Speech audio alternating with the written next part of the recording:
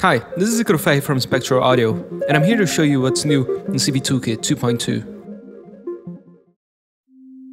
The Notes module can now save and restore calibration files.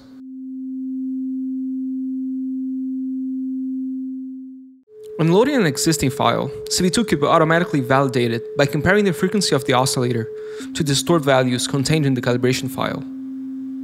If the oscillator's frequency happens to drift slightly between sessions, the Smart Tuner will help you tune it back. If CV Toolkit concludes that the calibration file is no longer accurate, it will ask you to recalibrate the oscillator.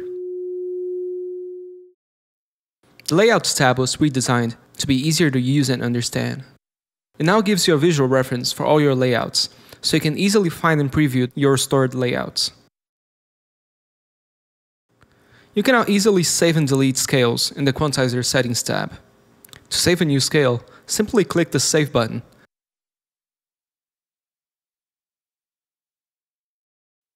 To delete an existing scale, click on the lock icon to unlock it, and then click on the Delete button.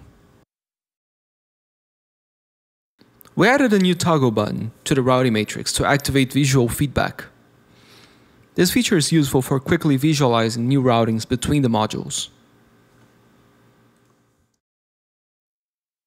The CV to MIDI CC converters were also redesigned to be easier to use. You can now switch channels on and off individually, so it's easier to map the channels to other synths and plugins. Keep an eye on our YouTube channel for an upcoming video tutorial to learn how you can use these converters in a couple of different ways. Here are some other minor changes that we added in 2.2. Triplet divisions to the clock generator and PWM clock modules. Ratio mode to the morphing VCO module. MIDI velocity mode to the AD envelope.